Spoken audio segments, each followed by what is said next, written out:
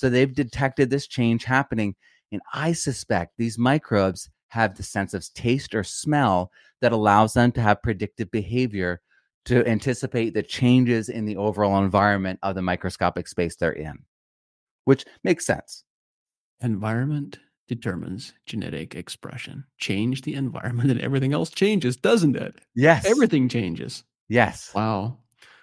All right. Let's go And back. it's within and without. So with us, we get information from outside, but it's our gut biome that is literally within us changing our own genetic expression as well. So it's within and without. And these microbes are in this chain, this feedback loop. So the E. coli that is commensal in our plants is also in our gut. And so where did it come from? Well, it starts in the soil, it's in the compost, it's inside the plant, and it's inside us. It's actually an information feedback loop with the world around us.